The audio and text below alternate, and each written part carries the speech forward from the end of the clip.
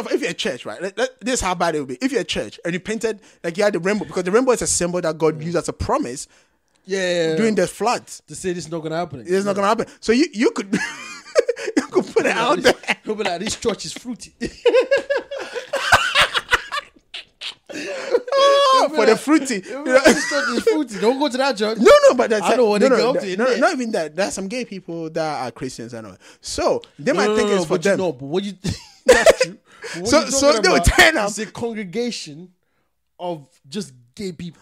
But that's the point I'm trying to. You know what I'm saying? That they would think, you know, that because and there's nothing wrong with because that. Because like the church, the Anglican church. Hold on. First of all, why is there something wrong with that? There's nothing wrong with that. Well, fundamental Christians will tell you the Bible is against homosexuality. So and that cannot be married. And they will be right. I don't know about whether they will be right, because some people also it's men sleeping with men is the taboo. Hey, I've heard what's that? I've forgotten the Anglican priest's name in the UK anyway. Actually, sorry, it's not a taboo; it's a sin.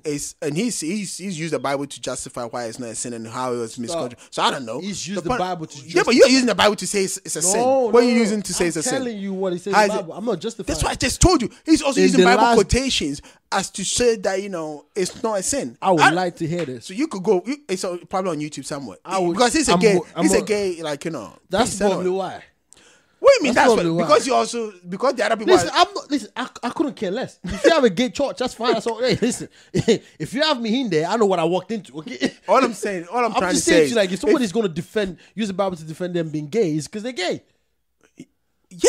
But the same way people use the Bible to justify the reason why they're Christians. So, because they're Christians. All I'm trying to tell you is, most of them are not going to use the Bible to... That's the whole point of the Bible. You can't... This is what I'm about to tell you. This is what I'm about to tell you. You can't be a Christian and be using the Quran to defend Christianity. That's what I'm saying. You just can't do that. That's what and that's the point I'm trying to make. So if you're Christian, and now, because what you're saying now, right, it's like, take gay away. Right. If you take not even gay, I'm also using the wrong. Let's homosexuality. Take the fruity away. Take the homosexuality away. Right. If you look at it from the section of you're a Catholic, you're a Jehovah's Witness, you're a Pentecostal, you're an Anglican. They're all using the Bible to justify the small rituals that differentiate them. Which is what I don't understand, by the way. You understand the point I'm trying to make? I understand that, but so the same way, I understand your comment, but I don't understand how that's possible. Just it is. They're doing it. That's the reality.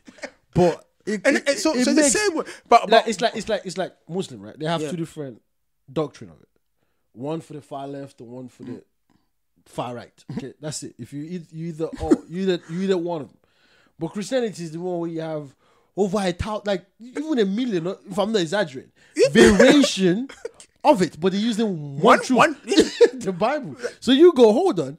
And then they go, don't go to that church. Go to this church. You go, hold on, like, just wait a second here. Like, so if I go to that church and I don't come to your church, then I'm not following the Bible. Look, and that's the point I was gonna make. And this not to turn this into like a Christian bashing I think we thing. have already. You know, like I was having this conversation with one of the pastor. No, not even a pastor. You know those people that think, you you should have a conversation with pastors. Don't have a conversation with followers of pastors. No, they don't claim they're followers of. They say they're followers of the Bible. That's what they claim. So they could be a pastor themselves, but it's just that they don't refer to themselves as one. But they keep using all these quotations and stuff. And I asked them, and like when you quote something, right? They will say one thing, right?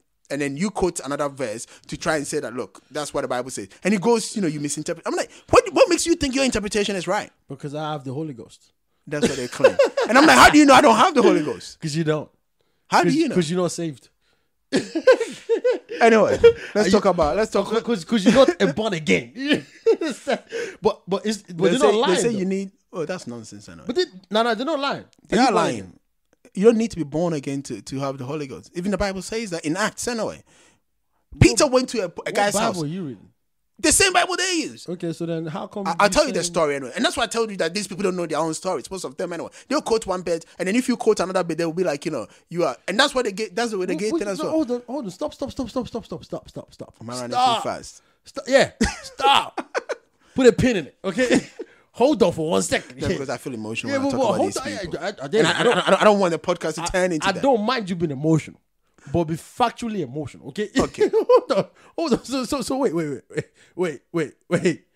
Are you saying you can't believe and you can read the Bible and you can do all this stuff without being born again? Is that what you're saying? There's nothing as born again. That's the point I'm trying to make to you. Okay, so what is... What do you consider that's what I was going to say. Or the idea of born again is nonsense. Yeah, but, okay, so then factually explain that. Or explain it from your perspective as your opinion. Let me put it this way. The simplest thing, right, is this. You can go on two things. You can go with as many as you want. You can go on what Christ himself says, which is, look, if somebody believes, baptize them. Now you can refer to that as born again.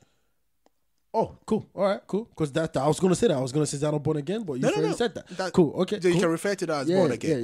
Yep. Right. Or you can look at it as, if somebody, believes and those kind of stuff. Like, I'll give you the simplest example. No, you gave me the first scenario. It was very clear. Yeah. So the second example, you don't need the baptism. So far as you believe, you're good. And that happened on the cross. Yeah, well, it happened on the cross. So Christ is about to die. Oh, no, that's your opinion. No? That's your opinion. I'm talking about what Christ himself did. Yeah, I'm not talking about the Bible. Okay. I'm talking about that. This is not an opinion. Yep. So Christ said, if somebody believes, go preach, right? If they believe, baptize them in the name of the Father, the Son, and those kind of stuff. Yeah. Now, even he said just baptize. Now we can all go and argue about what baptism is from the Bible and the Bible call, situational Bible. Now we're talking about the fact that you have to be born again. Yes, but that's why I said so that. Whatever that baptism born again means. I said it could be baptism. It could be, or it could be just believing, because on the cross, right, Christ is hanged there. Two criminals on his left and right. Like, one criminal mocks him, the other does not. That is your opinion. How is it my opinion? I'll tell you why that's your opinion. Go on. The first one is not your opinion. It's in the Bible. Okay? Baptize, go preach and baptize people. But he didn't say born again. He just said if they believe, baptize them. He didn't say anything about born again. You said that's born again. Yeah. So again, that's my opinion. Why is it that no, that's not an opinion? It's an opinion. It's an opinion. So that doesn't necessarily mean born again. It just means that this is the ritual you do if somebody believes. When general Christian people, I don't want to say followers, general Christian believers. Oh, that's a better word. I like that. When general Christian believers talk about born again, they mean baptism. They mean the first thing you said. The second thing you hold said. on. Have you heard about the Holy Ghost baptism that some Christians preach about? Okay, if they said that, I mean, according to knowledge that I know of the Bible, that's wrong. That's the point I keep saying. That's wrong. According to knowledge I know of the Bible, that's wrong. But I'm not going to say they're wrong. But I'm just saying, again, according to knowledge I know of the Bible, that's wrong. But your opinion of two men on the cross or whatever, basically next to Jesus, right? Died. Yeah. They all died, including Jesus. But I was talking about what he said to the other one. No. See, at that point... What's the point of being a born again? What's the point? To go to heaven, right? Isn't that the ultimate thing?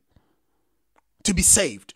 That's the ultimate thing about this whole baptism, this whole gimmick that people are running and taking money off old women and shit. That's what it is about. Let's get off this, because this conversation is gonna go to. That's what I just said. No, you're right. I was thinking we can dive into it without diving into it, but right now I don't think we can do that. No. Next podcast, let's do that. So continue what you're saying. Let's get off this. So continue what you're saying with the sex education. Anyway, so there's this comprehensive, sexuality education program that people claim they've set their eyes on in my country, Ghana, right? And this is talking about, educating boys and girls as young as 6 years old up to their teenage about sex, about sexual. Okay, so how do they even plan on doing that? Well, so 6 years old, like I don't know. I don't know how they're gonna break it. Yeah, but it's like education, so we break. It's like, how do you teach 6-year-old maths? What is going on? I don't know. Well, you the one bringing this up. Yes, I'm gonna explain that. I'm trying to explain to you the facts that are out there now. No, stop, because you're about to rush me and tell me a lot of stuff that I'm gonna have to break down anyways. So stop, stop. Wait, sex education for 6 years old? Yeah, sex education for 6 years old and onwards, right? Yeah, and onwards. 6 years and onwards. But it depends on what they're breaking it down at 6 years old. And the people, the fact that we say 6 years, and we say 6 years, and we say sex education. Okay, I'll give you an example, right? Okay. How do you break down 6 years old? Like 6 years, 6 years. No, I know, but I'm going to tell you something, and I'm going to tell you from my perspective All right, as cool. as you know, Explain a person. from your perspective. If I had a 6-year-old child, Yeah, okay, cool. and with what I know about the huge amount of pedophilia in the place I live in, and then even in my country, Ghana, how terrible people take advantage of little kids, because we last year we read about kids being raped and a 4-year-old being raped and dying. I see your point. I'm gonna let you finish, but I think I know. I'll be telling my child, a certain place, nobody should be able to touch you there. And the moment anybody touch that place, you gotta let me know. That's not sex education. It is sex education. No, it's not. No. I keep telling you. You see, that's what I'm saying. People think sex education, they just think about boom, boom, boom. Anything to do with your sexual organ is an education about your sex and about your identity. No, let's not. This is my opinion. I think you don't want misunderstanding. Okay, we're gonna Google what sex education is. because then it's not perspective anymore. I think you misunderstood what you yourself are saying. No, I'm telling you, as I said, because I think you misunderstood. When I let my child start reading about, my child will not be reading about the Bible, God, like the Bible stories, but that's another thing. But let's assume I let them read that. The Bible story? No, I'll tell them how bad it is. But that's the whole thing. That's a whole different conversation anyway. For sure. I'm not an atheist anyway. So what are you? I'm just a human being. Sex education in Google. Let's stop that. Let's look at that. Because right now, like, we'll definitely discuss. I just said I'll talk to them about. We'll definitely discuss this. Like, because this is definitely a whole religion. We need to dive into. So sex education. Okay, I don't know how many people believe Wikipedia, but anyway, we use Wikipedia. I'm just saying, but I need to define it. I'm just saying, like, you know, where it's coming from, so that people know where it's coming from. So, sex education, according to Wikipedia, is the instruction or issues relating to human sexuality, including emotional relationship, responsibility, human sexual anatomy, sexual activities, sexual reproduction, age of consent, reproductive health, reproductive rights, safe sex, birth control, and sexual abstinence. So, all that I'm saying, you know, sexual contact, all falls into that. Okay, so and if somebody is there, you know. So wait. So you telling your kid about the fact that when they touched in areas they're not supposed to be touched, they should let you know. For you, that's sex education. Yeah, you're educating them about the sexual contact. For me, that's discipline. For me, no, I'll tell you what. Okay. For me, the kid don't need to understand why that's happening. Okay, but with sex education, you have to explain to them why that's happening. Like what you just said there.